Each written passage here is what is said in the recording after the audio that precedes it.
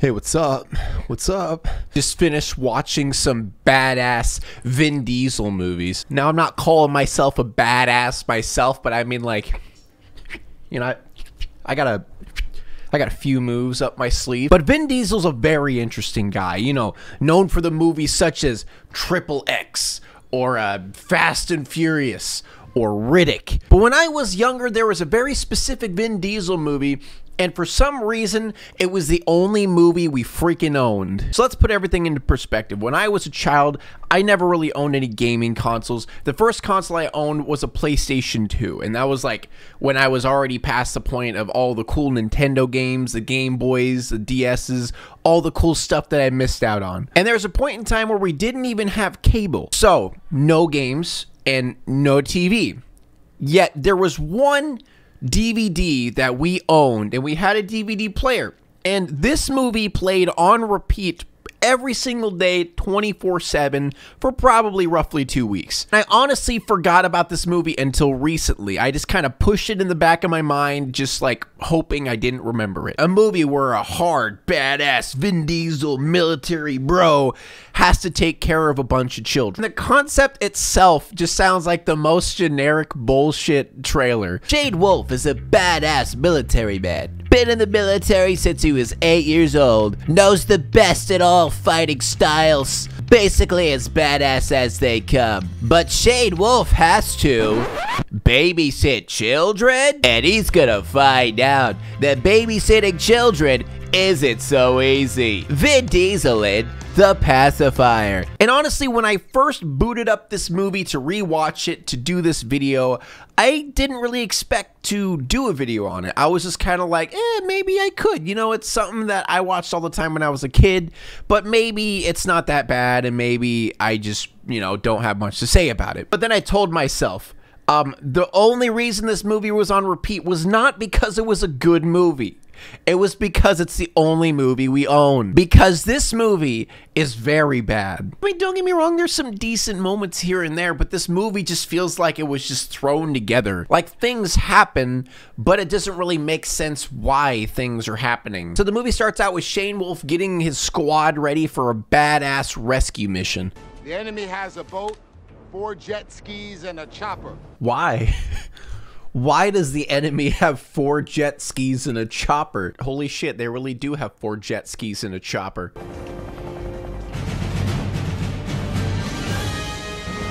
So there's a speedboat, 4 jet skis, and a chopper, yet they are just underwater scuba diving and somehow are catching up to a helicopter? Can anyone explain that to me? Like, they said they would drop them off at radar range, which I assume is further than their line of sight. So they would have to catch up to them probably miles away from just swimming underwater. They're swimming faster than a helicopter, 4 jet skis, and a speedboat. Okay, we'll just forget that part. Let's just move on. So Shane Wolf shoots a spark bullet. I guess it electrocuted the boat and shot sparks everywhere, so it freaked everybody out. And then the mission commences.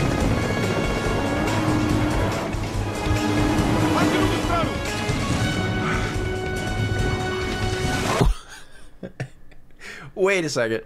Wait a second. What happened to the jet skis and the helicopter? Vin Diesel just pops his head out of the water, takes off his mask, just chilling there. What happened to the 4 jet skis twirling around in the helicopter above with the freaking sniper rifle? He would have died instantly. But anyway, he throws a bunch of grenades on the ship, kills a bunch of people. Epic, badass things are happening.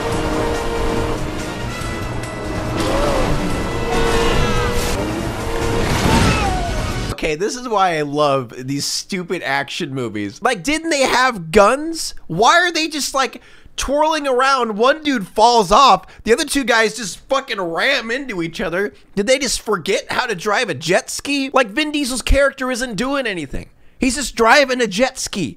And they're just like, whoa, whoa, oh God.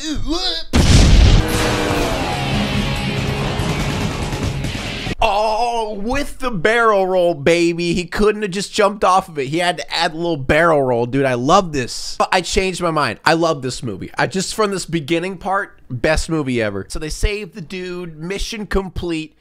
Nothing in that mission made any sense, but they did it. Good job. Hey, these are my kids. You'd like them. They're really great. I doubt it. Oh, little does Shane Wolf know he's gonna have to take care of them kids soon. I always thought this part was so stupid even as a kid, because it's like he just got kidnapped and he just got saved. Wouldn't his first priority is getting home, not being like, hey, check out my kids. I got a couple more pictures. You wanna spend like 10 minutes checking out my kids? Give us another sec.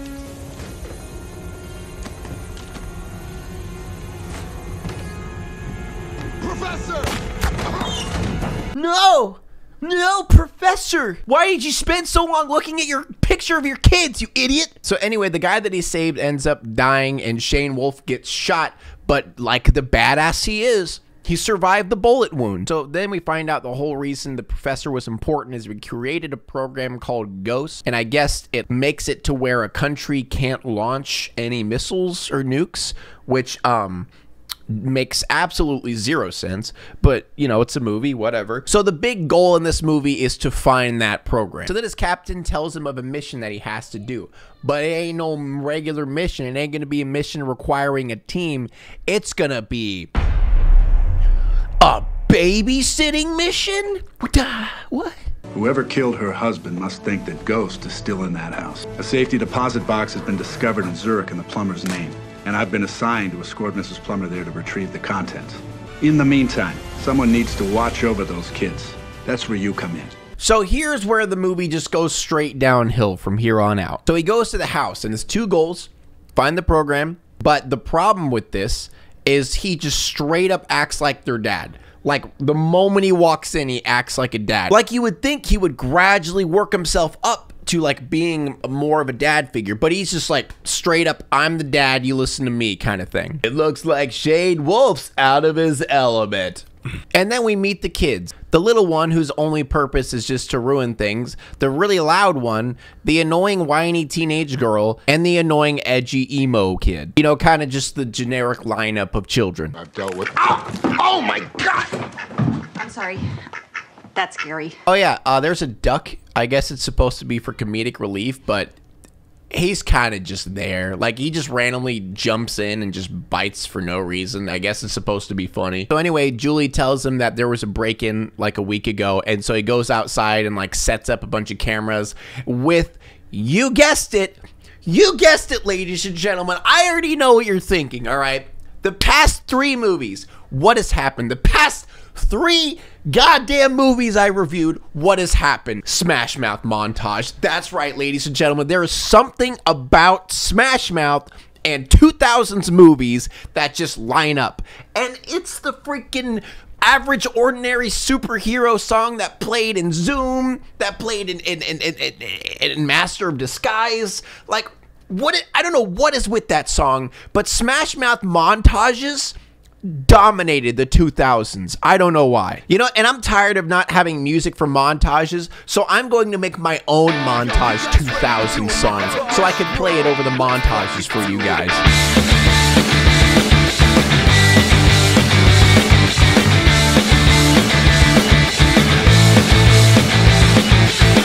So it's really cool. A montage is really cool. 2000s are so really cool. Really cool. So after that badass montage, the mom leaves. She said she's going to be gone for 2 days, and she's going to try to get access to a safe or something like that her husband had. I'll be back in 48 hours, okay? You're only gonna wait for a few days. Yeah, only a few days. Right? She's gone for longer.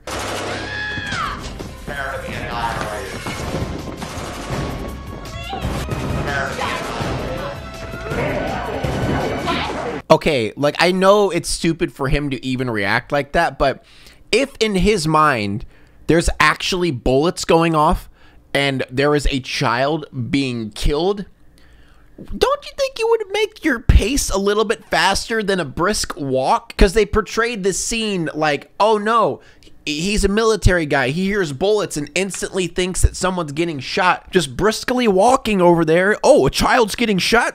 Better check it out. So then all hell breaks loose, basically. For some reason, the child's standing in a fish tank throwing cereal around, which... what child does that? And that's basically what that kid is used for, is just he destroys things. That's basically it. Uh-oh. It looks like someone's about to break in.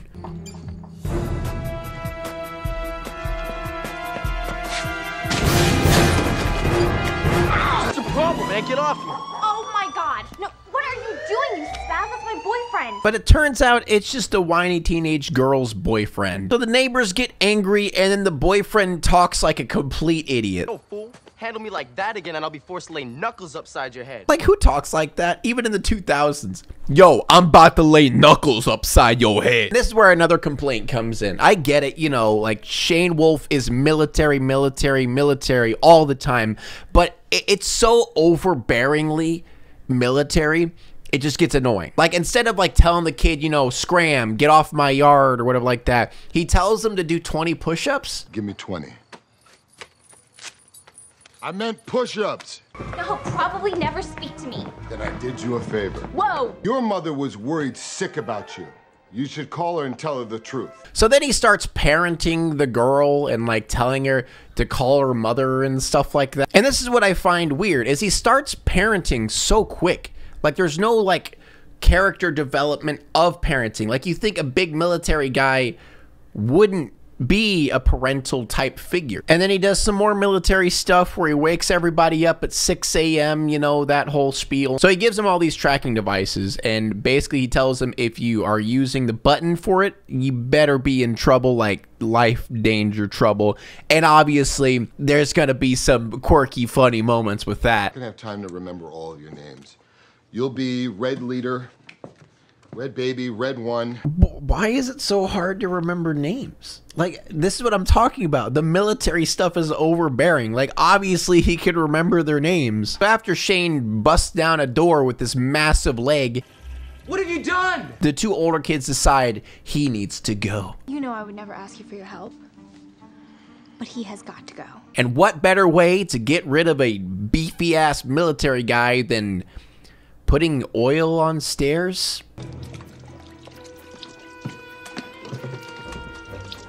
Wait, here he comes. Is this Home Alone?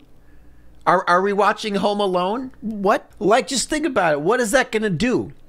Oh boy, he hurt his leg. Like, he's still gonna be here. That's why I don't understand this point. But then the old nanny stops him, and then she ends up being the one who falls down the stairs. But then we cut to the mom, and literally their only reason for staying there so long is because they can't figure out a password. Just as soon as you provide us with the passwords. Passwords? It was your husband's wish that the person who comes and collects the box must provide us with the passwords. Great. And that's basically what they do the whole time, is try to figure out the password. But then after getting thrown down the stairs, the old nanny decides she's gonna leave. I quit. That makes me come. So then they have a little scramble, and then she gets away. Red Leader! I don't even know how to change a diaper! And then he finds out that taking care of children isn't so easy. Then more over-the-top military stuff. He gives them MREs for breakfast. Bro, just get McDonald's. Order some food. Like, it's not like he has to cook. Does he prefer that over regular food? And so he gets a call from the vice principal, and it says that the two older kids need to get to school or they'll be suspended. And so he packs up a bunch of kids' stuff in like a military outfit.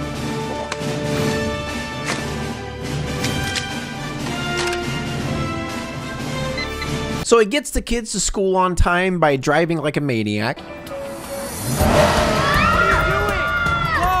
Sorry, by that I mean driving epic. Then we get to meet one of my least favorite characters in this movie, asshole vice principal, because all he is in this movie is just a giant asshole for absolutely no reason. Like, I know he's supposed to be like the bad guy, you know, like the conflict in this, but he's literally a vice principal who just bullies children. All right, you know what, Creeper? You just bought yourself an extra 15 minutes on the mats with the Murninator. So after he's a dick for a little bit, we get to meet the principal. And what do you know? There's a romance in this movie. Like, you know, there's gotta be, right? She also told me you were a Teams guy. Yes, I am. Wow. Petty Officer 3rd Class Claire Fletcher at your service. And she's in the military as well? Wow. Wowie zowie. What a coincidence. So anyway, he sticks around at the school and keeps an eye on the kids. And his version of keeping an eye on the kids is a grown man at a playground with 10-year-olds at a high school with binoculars. There's a little bit of a weirdness in that, don't you think? Oh yeah, and the binoculars are looking at cheerleaders. Like, there's so much wrong with this moment in the movie. Obviously, back then, I didn't really think about the weirdness of that, but just a grown man, you know, sitting there with binoculars staring at high school cheerleaders. Little bit strange. And all of a sudden we cut to the edgy teenager getting bullied by the wrestling team. And then he goes to help him, and then the vice principal cuts in and just calls him names and is just a dick. You know, the naked streets of Bethesda could be so dark and dangerous. Right, Creeper? But uh-oh, someone pressed their wristband thing. There must be a big emergency. I hope nothing funny, doopy, poopy, whoopy happens here.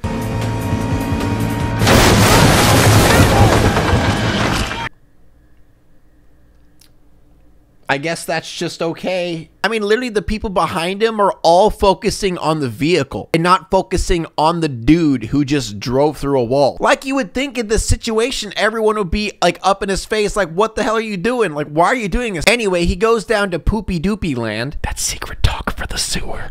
Haha, like I said. Poopy doopy. Then after he takes a shower to get the poopy whoopy off of him, he walks around the house in a towel. You know, it's not my house. I wouldn't be walking around raiding the fridge when it's not even my house in just a towel. And then there's just like an awkward thing of like, you know, little girls. All right, ladies. Here's how it's gonna be. So now all of a sudden, he acts as their den mother and takes them to sell cookies. The door opens the other way. It's not like they can't get out. Also, there's windows. There's plenty of other things they can get out of the house with.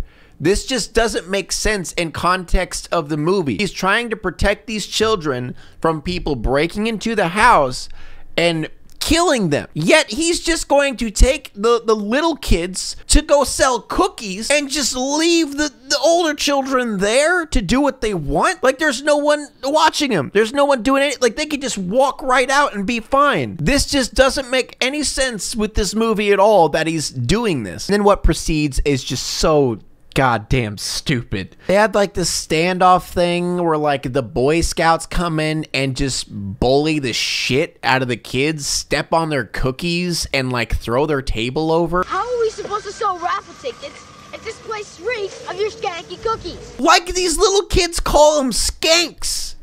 They're 10 years old and they're calling them skanks. What is this part of the movie? So then they go back home and there is just a raging party. Like, we're talking hundreds upon hundreds of teenagers. They've only been gone for like 3 hours tops. Who the hell they call? How they get this party going in like 3 hours? It's not like they could have predicted that Shane would have taken them to get cookies. Like, this makes absolutely zero sense. Party's over. Oh my God, it's here. Oh my God, it's here. What did you expect? That he would leave all night? That he would just dip? And why would you not expect him to come back home? He was taking little children to fucking sell cookies. And it gets even dumber, okay? Not only was there a spur of the moment 300-person party, but he forces the teenagers to clean the house. How the fuck did he do that? You want to know what all teenagers would have done? They would have ran. They would have just left. It didn't matter how much of a badass he is. Teenagers can just run. And I know you're probably tired of hearing me say this, but it gets dumber. While everybody's cleaning, one girl is putting up CDs, and he happens to walk by her while he sees a burnt disc that says Ghost on it. There were two ninja just chilling behind him in the window where they could see it. Many questions. Why is the alarm going off? Why is he holding up the disc like this out where the people outside the window can see it? 3. Why is the alarm not going off? Didn't he just completely surround the perimeter with monitors and shit? Call those people your friends? They have no respect for you. They have no respect for your home. You have no respect for yourself. You get her. You fucking get her, Shane. You tell her what's up. So why don't you just leave us alone? Don't worry, when your mom comes back, I'm gone. Run! Take the babies! Oh, we're getting an action scene, baby. And I'll admit, this action scene ain't bad. It's got some good moments. It's got some good choreography to it. I still like this part. They did a good job of like implementing all of the kid toys and items into the fight. I think they did a pretty good job with it, honestly. For the fight, they were all like, get out of here. We hate you. Fuck you, man. But after the fight, they're like, oh my God, we actually need this dude around. What's that? What do they want? What happened? Please don't leave us, Shane. What do they want? So honestly, I think this entire scene was pretty good. It kind of gave all the children a reality check and made them realize that they are actually in danger. So kudos to that part. But then they find out that the burnt disc that says Ghost on it was actually just the movie Ghost. So moving on from that moment, we find out that Zoe's a bad driver. Oh my God, there's a bee! There's no bee! There's no bee! There's no bee! And I guess to show the principal that she wrecked the car, she's just carrying a piece of the car inside. Seth!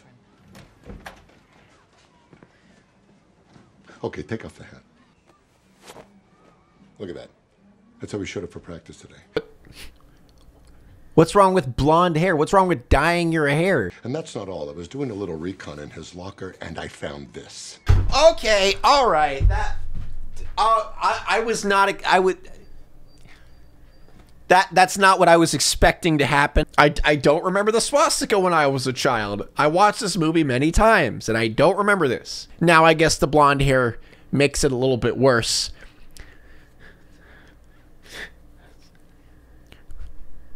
Moving on. This is not normal. We're very concerned. I'm sure this is about their father. We've tried to get Seth and Zoe to talk to the school psychologist, but they won't. I'm sure it's about their father dying? Like, what? Is that what happens when someone's father's died? They're just, you know what? My dad's dead. I'm gonna be a Nazi now. Why would you join the wrestling team if you hate it? Why would you join the wrestling team if you hate it? I mean, another question would be, hey, why do you have a Nazi symbol? You know, like, why do you have a swastika armband? You know, that's a little bit more important than asking about the wrestling team.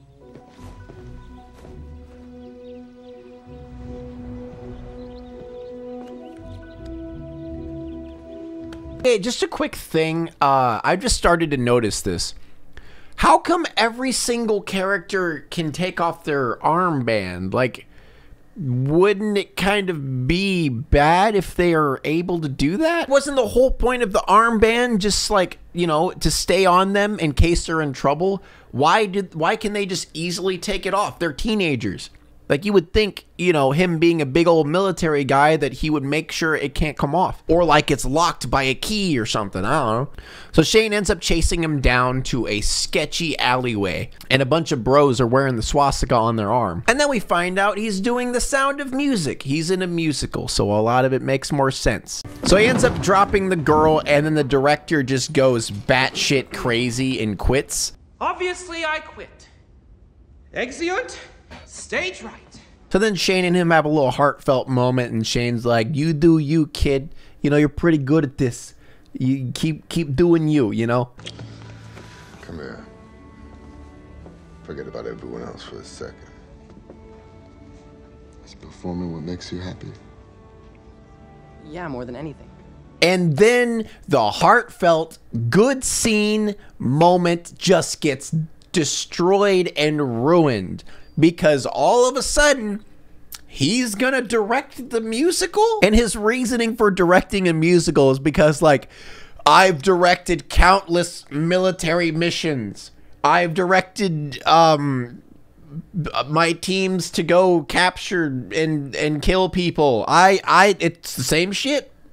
Same shit as a musical. I've directed rescue missions all around the world. Directed numerous snatch and grabs from countries whose names you are not allowed to know. I've choreographed multi-pronged amphibious landings and stealth air attacks. So on top of protecting the children from ninjas trying to kill them, he's going to direct a musical? Doesn't that just go against everything he's doing? Like, all of this extra stuff doesn't make sense. Like, it would make more sense if he's like, hey, why don't you direct the musical? You know, why didn't he tell Seth to direct the musical? That would make a lot more sense, you know? So then we get to the panda dance scene, and I know this scene seems unimportant, where he like does the little panda dance and sings a song for the little kid for him to go to sleep, but it's important later on. Floor, and you think that you ain't got a chance. Boom, boom. Don't make a move till you're in the groove. Moving on to the next scene, now he's going to teach Zoe how to drive. And right after she crashed the student driver vehicle, he's going to let her drive a van full of a baby and a bunch of children. How incredibly stupid is that? She just finished wrecking a car and you're gonna let her drive a vehicle full of kids. Why don't you drop the... They almost get T-boned by a garbage truck. Seth ends up quitting the wrestling team, and then, you know, the big vice principal dude kind of just bullies the shit out of him and was like stepping up to the kid like, yo, you want to go? You think you're a tough boy, don't you? Huh? Want to shave the tiger? Do you? You want a 50-year-old man to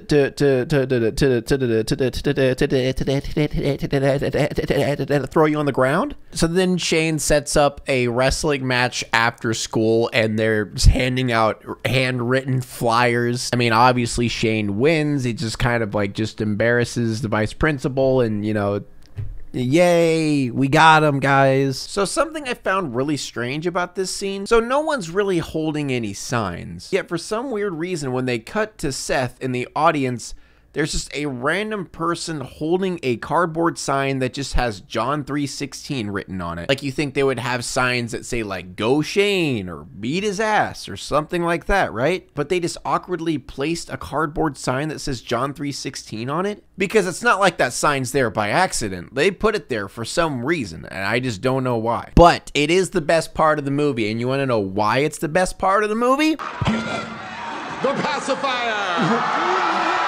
It's the name of the movie. He said the name of the movie. We did it, guys. We did it. We won. And also, I would just like to mention, how is putting someone's arm like this painful? Because this is what he was doing. Like, this is like he had his arm like this or something like that. How is this painful? And then we get another 2000s pop punk montage. Kick it. 2000s are really cool. I'm so cool. Doing a montage. I'm so cool. Doing a montage. Yeah.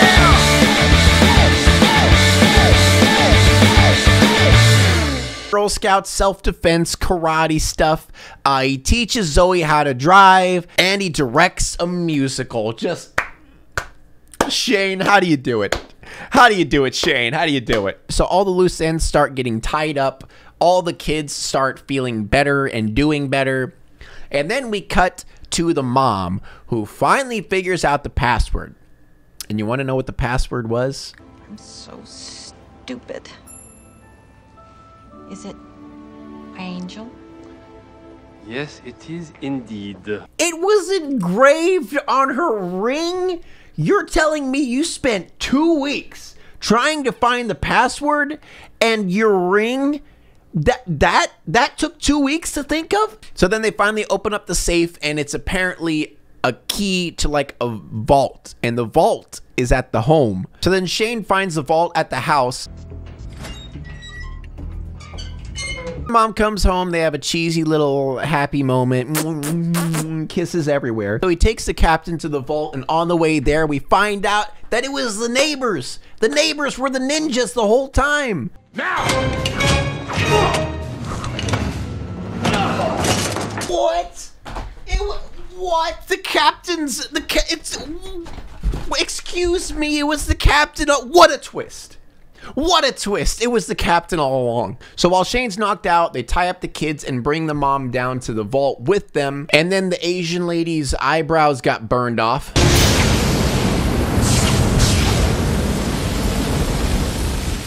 Why didn't she back up? You know, if there's two flamethrowers shooting at my face, my first instinct isn't, hey, I'm just going to stand here and let it happen. Then the kids end up beating a grown man by themselves by squirting apple juice in his eyes, tripping him, and then kicking him in the balls. I don't know about you guys, but apple juice in the eye, I mean, that's not really going to affect him. Getting tripped, that's not really going to affect him. I don't know. Plot armor, I guess. So then Zoe drives off to get help while the other Asian guy tries to chase him down in a vehicle. Then Zoe attracts a bunch of cops to follow her because she's going to round about and bring him back to her house, so hopefully the cops can help. So then Shane goes down to the vault, and lo and behold, what is the secret method of getting to the vault? But the Peter Panda dance. Oh, it's all coming together. Oh, it's just a big circle. It's all working. Crap. 3 steps forward, 1 step back. What if the dad messed up one day? You know, like what if he came home, wanted to grab the ghost for some reason, and just fucked up? You know, like he tripped. Or maybe he just had an off day and forgot a step. He would get stabbed. Like he would die. You know, like, just seems a little bit overkill, you know? I don't know, it just seems a little bit ridiculous. But then Shane loses the fight, and then the captain gets the gun. What is he gonna do now? Last word, Shane. Say goodnight, Peter Panda. Look, I know I'm adding a bunch of what ifs in here, but, you know, how did he know that it was gonna open strong enough to knock him out? Okay, I know I'm a nitpicky YouTuber. I get it, okay? I nitpick. That's what I do, okay? Well, it looks like they're home free. Oh, wait! I want the ghost. It looks like they're screwed now. Hurry now! Oh, thank God the duck ended up biting his ball sack.